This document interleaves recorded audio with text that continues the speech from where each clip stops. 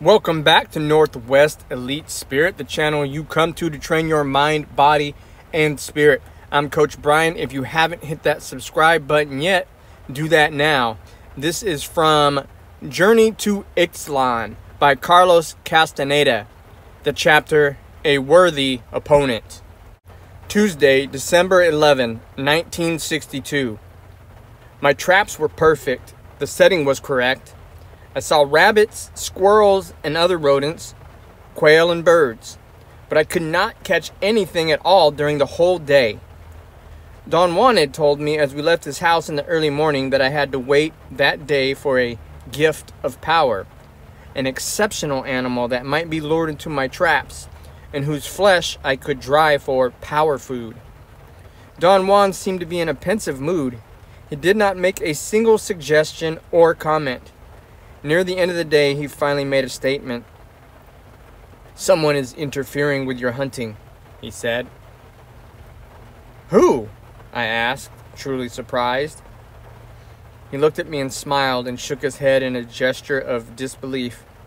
"You act as if you don't know who," he said, "and you've known who all day." I was going to protest, but I saw no point in it.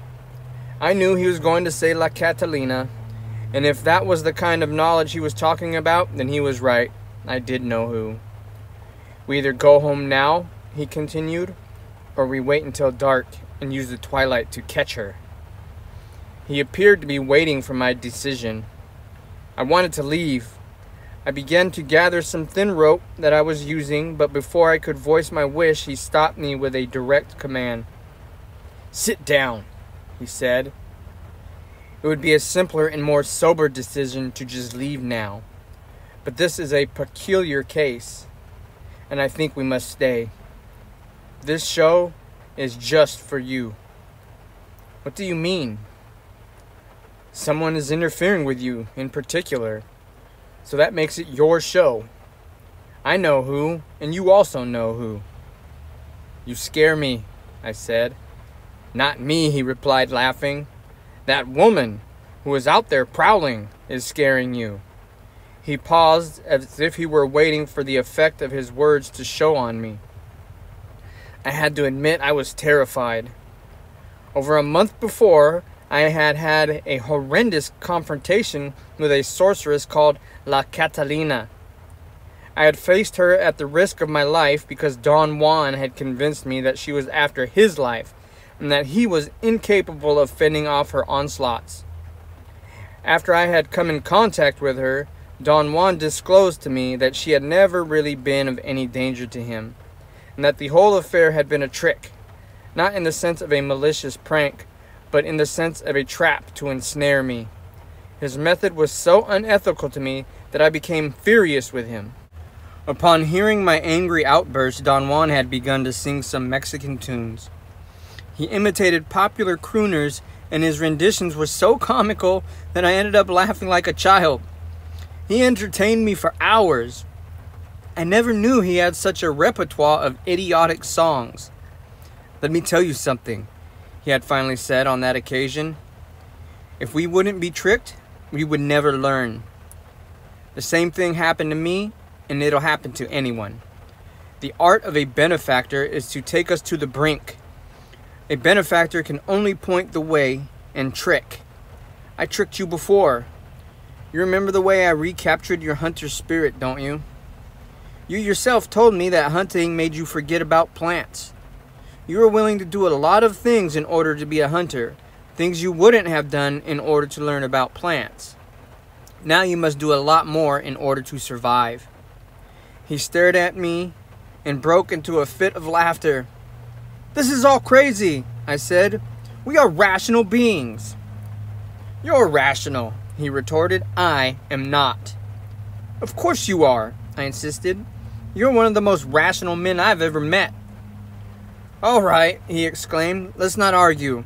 I'm rational. So what?" I involved him in the argument of why it was necessary for two rational beings to proceed in such an insane way, as we had proceeded with the Lady Witch. "You're rational, all right," he said fiercely, And that means you believe that you know a lot about the world. But do you? Do you really? You have only seen the acts of people. Your experiences are limited only to what people have done to you or to others. You know nothing about this mysterious unknown world. He signaled me to follow him to my car, and we drove to the small Mexican town nearby. I did not ask what we were going to do. He made me park my car by a restaurant, and then we walked around the bus depot and the general store. Don Juan walked on my right side, leading me. Suddenly, I became aware that someone else was walking side by side with me to my left. But before I had time to turn to look, Don Juan made a fast and sudden movement.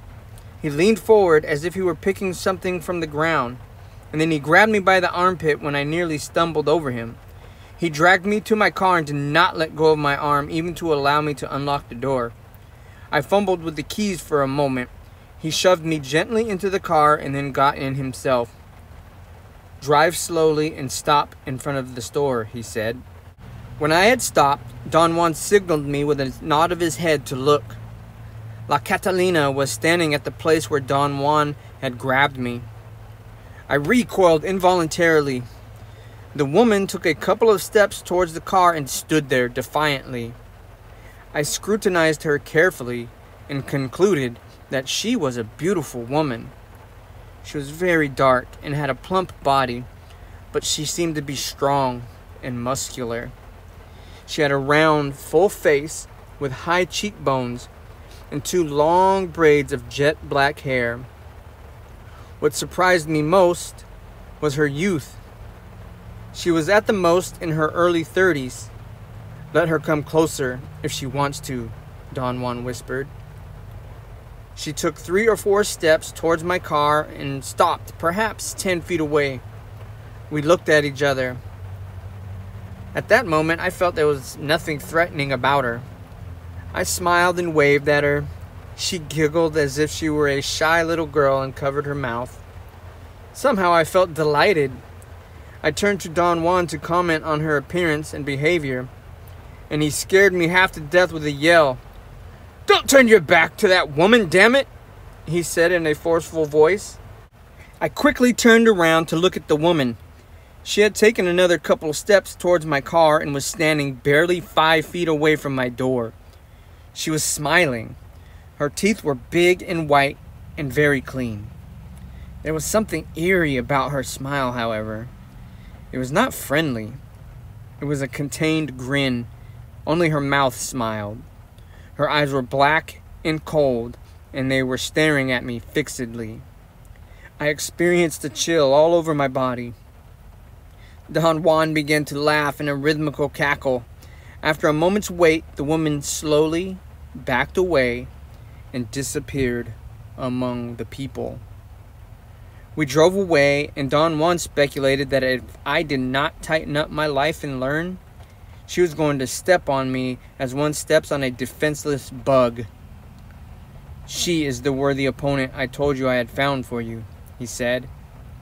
Don Juan said that we had to wait for an omen before we knew what to do with the woman who was interfering with my hunting. "If we see or hear a crow, we'll know for sure that we can wait, and we'll also know where to wait," he added. He slowly turned around in a complete circle, scanning all the surroundings. "This is not the place to wait," he said in a whisper. We began to walk towards the east. It was already fairly dark. Suddenly, 2 crows flew out from behind some tall bushes and disappeared behind a hill. Don Juan said that the hill was our destination. Once we reached there, he circled it and chose a place facing the southeast at the bottom of the hill.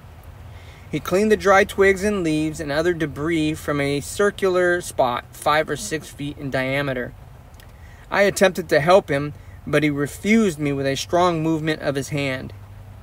He put his finger over his lips and made a gesture of silence.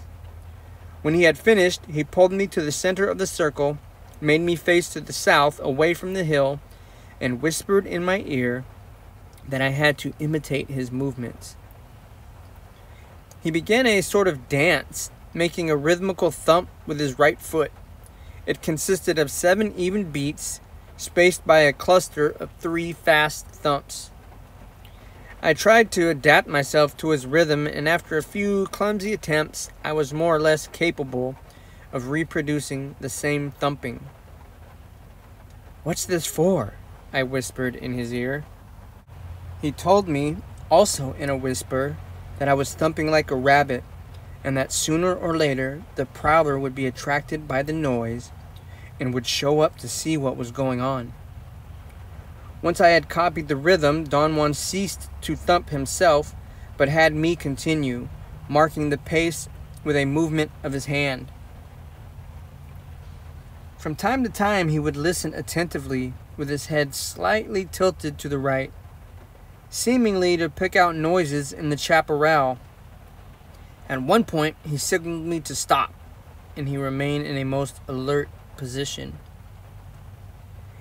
It was as if he were ready to spring up and jump on an unknown and unseen assailant. Then he motioned me to continue the thumping, and after a while he stopped me again. Every time I stopped, he listened with such a concentration that every fiber in his body seemed to be tensed to the point of bursting. Suddenly he jumped to my side and whispered in my ear that the twilight was at its full power. I looked around. The chaparral was a dark mass. So were the hills and the rocks. The sky was dark blue, and I could not see the clouds anymore. The whole world seemed to be a uniform mass of dark silhouettes which did not have any visible boundaries. I heard the eerie, distant cry of an animal, a coyote, or perhaps a night bird. It happened so suddenly that I did not pay attention to it, but Don Juan's body jerked a bit. I felt its vibration as he stood next to me. "Here we go," he whispered. "Thump again and be ready. She's here." I began to thump furiously, and Don Juan put his foot over mine and signaled me frantically to relax and thump rhythmically. "Don't scare her away," he whispered in my ear. "Calm down and don't lose your marbles." He again began to mark the pace of my thumping, and after a second time he made me stop. I heard the same cry again. This time it seemed to be the cry of a bird which was flying over the hill. Don Juan made me thump once more, and just when I stopped, I heard a peculiar rustling sound to my left. It was the sound a heavy animal would make while moving about in the dry underbrush. The thought of a bear crossed my mind, but then I realized there were no bears in the desert. I grabbed onto Don Juan's arm, and he smiled at me and put his finger to his mouth in a gesture of silence. I stared into the dark towards my left, but he signaled me not to. He repeatedly pointed directly above me, and then he made me turn around slowly and silently until I was facing the dark mass of the hill. Don Juan kept his finger leveled at a certain point on the hill. I kept my eyes glued to that spot, and suddenly, as if in a nightmare, a dark shadow leaped at me. I shrieked and fell down to the ground on my back. For a moment, the dark silhouette was superimposed against the dark blue sky, and then it sailed through the air and landed beyond us in the bushes. I heard the sound of a heavy body crashing into the shrubs, and then an eerie outcry. Don Juan helped me up and guided me in the darkness to the place where I had left my traps. He made me gather and disassemble them, and then he scattered the pieces away in all directions. He performed all of this without saying a single word. We did not speak at all on our way back to his house. "What do you want me to say?" Don Juan asked after I had urged him repeatedly to explain the events I had witnessed a few hours before. "What was it?" I asked. "You know damn well who it was," he said. "Don't water it down with 'what was it?' It is who it was that is important." I had worked out an explanation that seemed to suit me. The figure I had seen looked very much like a kite that someone had let out over the hill, while someone else behind us had pulled it to the ground, thus the effect of a dark silhouette sailing through the air, perhaps 15 or 20 yards. He listened attentively to my explanation and then laughed until tears rolled down his cheeks. "Quit beating around the bush," he said. "Get to the point. Wasn't it a woman?" I had to admit that when I fell down and looked up, I saw the dark silhouette of a woman with a long skirt leaping over me in a very slow motion. Then something seemed to have pulled the dark silhouette, and it flew over me with great speed and crashed into the bushes. In fact, that moment was what had given me the idea of a kite. Don Juan refused to discuss the incident any further. The next day he left to fulfill some mysterious errand, and I went to visit some Yaqui friends in another community. Wednesday, December 12, 1962. As soon as I arrived at the Yaqui community, the Mexican storekeeper told me that he had rented a record player and 20 records from an outfit in Ciudad Obregon for the fiesta he was planning to give that night in honor of the Virgin of Guadalupe. He had already told everybody that he had made all the necessary arrangements through Julio, the traveling salesman who came to the Yaqui settlement twice a month to collect installments on a layaway plan for cheap articles of clothing which he had succeeded in selling to some Yaqui Indians. Julio brought the record player early in the afternoon and hooked it to the dynamo that provided electricity for the store. He made sure that it worked, then he turned up the volume to its maximum, reminded the storekeeper not to touch any knobs, and began to sort the 20 records. "I know how many scratches each of them has," Julio said to the storekeeper. "Tell that to my daughter," the bookkeeper replied. "You're responsible, not your daughter. Just the same, she's the one who will be changing the records." Julio insisted that it did not make any difference to him whether she or someone else was going to actually handle the record player, as long as the storekeeper paid for any records that were damaged. The storekeeper began to argue with Julio. Julio's face became red. He turned from time to time to the large group of Yaqui Indians congregated in front of the Moor and made signs of despair or frustration by moving his hands or contorting his face in a grimace. Seemingly as a final resort, he demanded a cash deposit. That precipitated another long argument about what constituted a damaged record. Julio murmured with authority that any broken record had to be paid for in full as if it were new. The storekeeper became angrier and began to pull out his extension cords.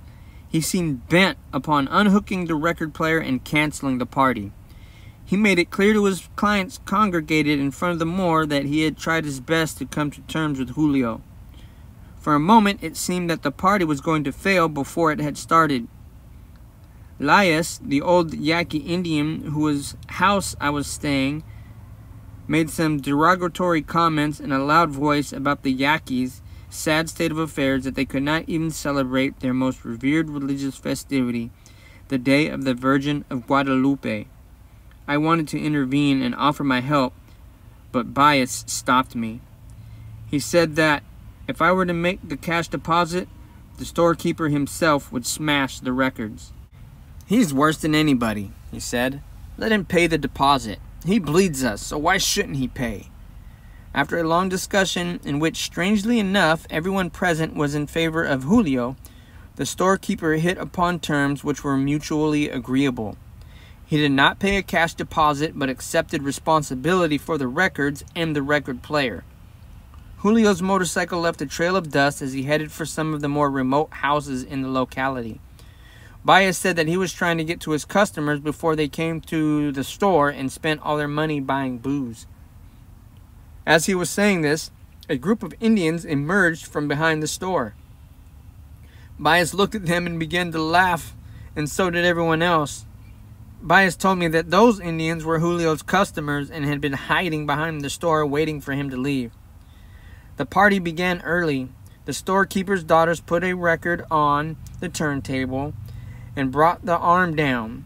There was a terribly loud screech and a high-pitched buzz, and then came a blasting sound of a trumpet and some guitars. The party consisted of playing the records at full volume. There were 4 young Mexican men who danced with the storekeeper's 2 daughters and 3 other young Mexican women. The Yaquis did not dance. They watched with apparent delight every movement the dancers made. They seemed to be enjoying themselves just watching and gulping down cheap tequila. I bought individual drinks for everybody I knew. I wanted to avoid any feelings of resentment. I circulated among the numerous Indians and talked to them and then offered them drinks. My pattern of behavior worked until they realized I was not drinking at all. That seemed to annoy everyone at once. It was as if, collectively, they had discovered that I did not belong there. The Indians became very gruff and gave me sly looks. The Mexicans, who were as drunk as the Indians, also realized at the same time that I had not danced, and that appeared to offend them even more. They became very aggressive. One of them forcibly took me by the arm and dragged me closer to the record player. Another served me a full cup of tequila and wanted me to drink it all in one gulp and prove that I was macho. I tried to stall them and laughed idiotically as if I were actually enjoying the situation. I said that I would like to dance first and then drink. One of the young men called out the name of a song. The girl in charge of the record player began to search in the pile of records. She seemed to be a little bit tipsy, although none of the women had openly been drinking and had trouble fitting a record on the turntable. A young man said that the record she had selected was not a twist. She fumbled with the pile, trying to find the suitable one, and everybody closed in around her and left me. That gave me time to run behind the store, away from the lighted area, and out of sight. I stood about 30 yards away in the darkness of some bushes, trying to decide what to do. I was tired. I felt it was time to get in my car and go back home. I began to walk to Bias's house where my car was parked. I figured that if I drove slowly, no one would notice that I was leaving. The people in charge of the record player were apparently still looking for the record. All I could hear was the high-pitched buzzing of the loudspeaker, but then came the blasting sound of a twist. I laughed out loud, thinking they had probably turned to where I had been and found out that I had disappeared. I saw some dark silhouettes of people walking in the opposite direction, going towards the store. We passed each other and they mumbled, "Buenos noches." I recognized them and spoke to them. I told them it was a great party. Before I came to a sharp bend in the road, I encountered 2 other people whom I did not recognize, but I greeted them anyway. The blasting sound of the record player was almost as loud there on the road as it was in front of the store.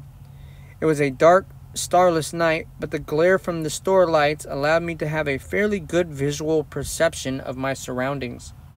Bias's house was very near, and I accelerated my pace. I noticed then the dark shape of a person sitting or perhaps squatting to my left at the bend of the road. I thought for an instant that it might have been one of the people from the party who had left before I had. The person seemed to be defecating on the side of the road. That seemed odd. People in the community went into the thick bushes to perform their bodily functions. I thought that whoever it was in front of me must have been drunk. I came to the bend and said, "Buenos noches." The person answered me with an eerie, gruff, inhuman howl. The hair on my body literally stood on end. For a second, I was paralyzed. Then I began to walk fast. I took a quick glance. I saw that the dark silhouette had stood up halfway. It was a woman. She was stooped over, leaning forward. She walked in that position for a few yards and then she hopped. I began to run, while the woman hopped like a bird by my side, keeping up with my speed. By the time I arrived at Bias's house, she was cutting in front of me and we had almost touched. I leaped across a small, dry ditch in front of the house and crashed through the flimsy door. Bias was already in the house and seemed unconcerned with my story. "They pulled a good one on you," he said reassuringly. "The Indians take delight in testing foreigners. My experience had been so unnerving that the next day I drove to Don Juan's house instead of going home as I had planned to do. Don Juan returned in the late afternoon. I did not give him time to say anything, but blurted out the whole story, including Bias's commentary. Don Juan's face became somber. Perhaps it was only in my imagination, but I thought he was worried. "Don't put so much stock in what Bias told you," he said in a serious tone. "He knows nothing of the struggles between sorcerers. You should have known that it was something serious the moment you noticed that the shadow was to your left. You shouldn't have run either." "What was I supposed to do? Stand there?" "Right. When a warrior encounters his opponent and the opponent is not an ordinary human being, he must make his stand. That is the only thing that makes him invulnerable." "What are you saying, Don Juan?" "I'm saying that you have had your third encounter with your worthy opponent. She's following you around, waiting for a moment of weakness on your part. She almost bagged you this time." I felt a surge of anxiety and accused him of putting me in unnecessary danger. I complained that the game he was playing with me was cruel. "It would be cruel if this would have happened to an average man," he said. "But the instant one begins to live like a warrior, one is no longer ordinary. Besides, I didn't find you a worthy opponent because I want to play with you or tease you or annoy you. A worthy opponent might spur you on. Under the influence of an opponent like La Catalina, you may have to make use of everything I have taught you. You don't have any other alternative." We were quiet for a while. His words had aroused a tremendous apprehension in me. He then wanted me to imitate as close as possible the cry I had heard after I had said, "Buenos noches."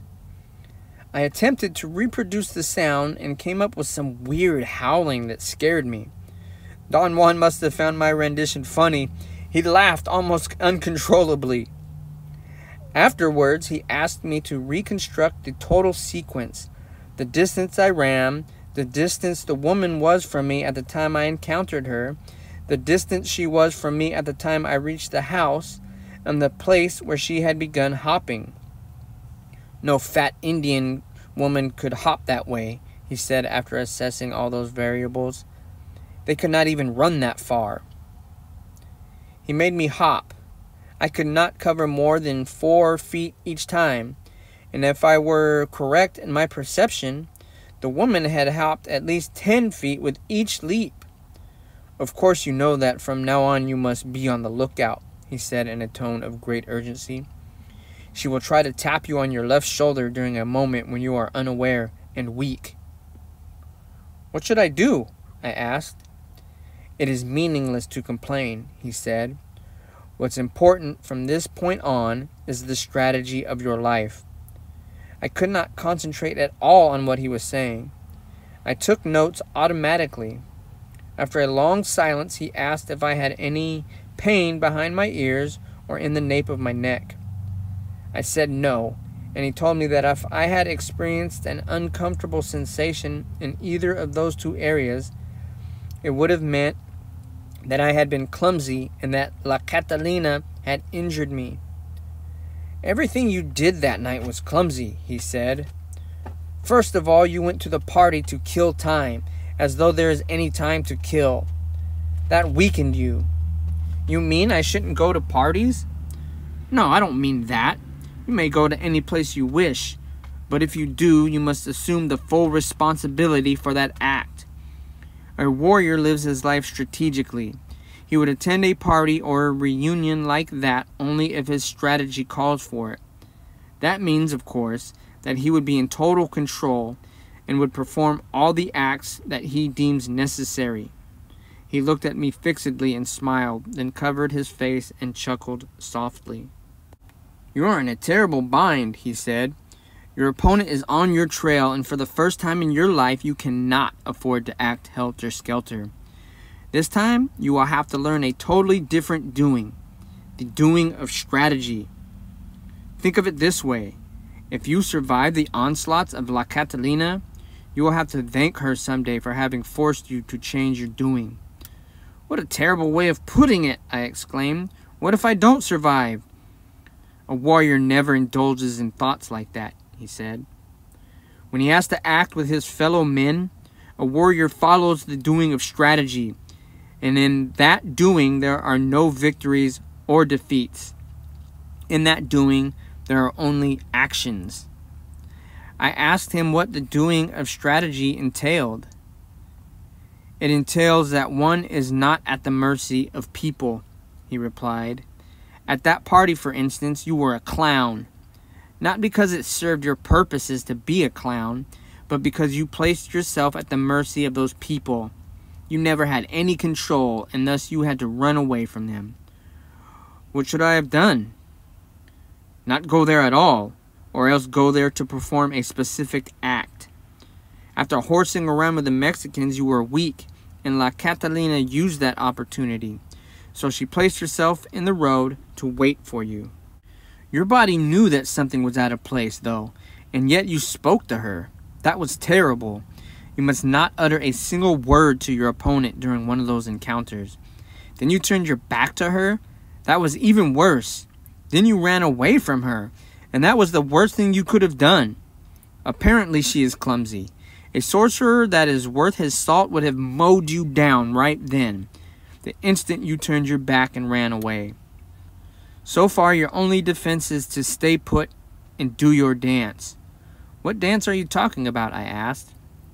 He said that the rabbit thumping he had taught me was the first movement of the dance that a warrior groomed and enlarged throughout his life, and then executed in his last stand on earth.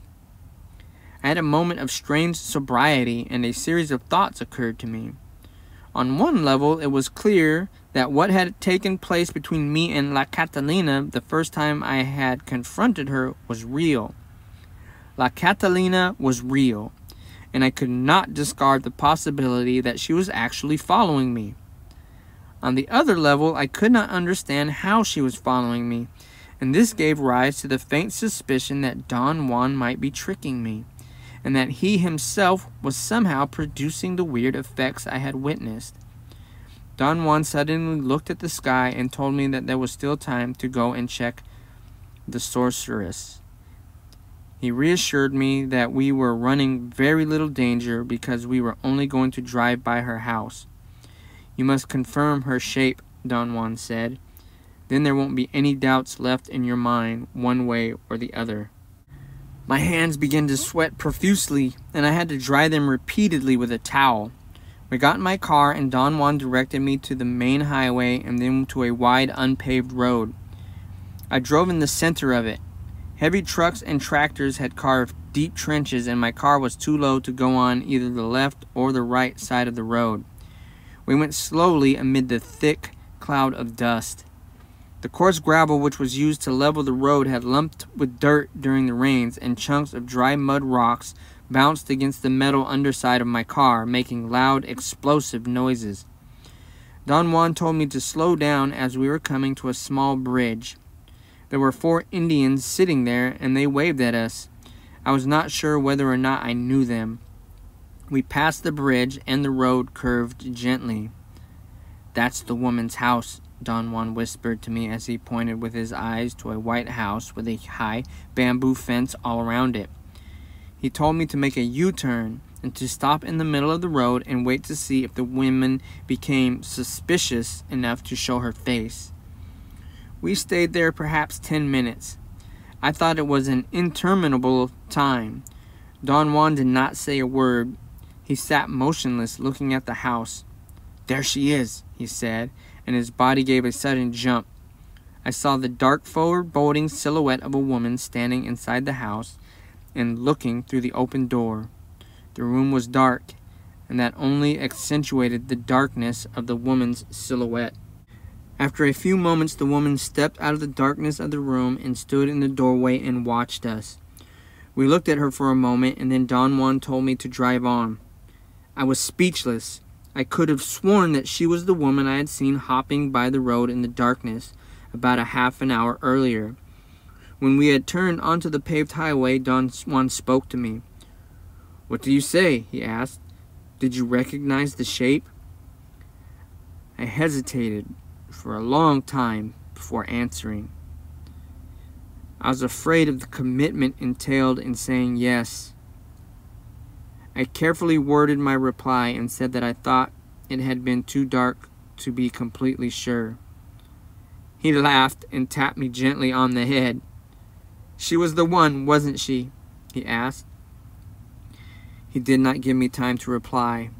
He put a finger to his mouth in a gesture of silence and whispered in my ear that it was meaningless to say anything, that in order to survive La Catalina's onslaughts, I had to make use of everything he had taught me. Once again, Coach Brian with Northwest Elite Spirit, the channel you come to train your mind, body, and spirit. This has been a piece from Journey to Ixtlan by Carlos Castaneda, A Worthy Opponent. If you like these videos, hit the like button, comment below, share, subscribe, and as always, practice. For access to my suggested library, my blog, Northwest Elite Spirit merchandise, and to sign up to be personally trained by me online, go to northwestelitespirit.com. Thank you.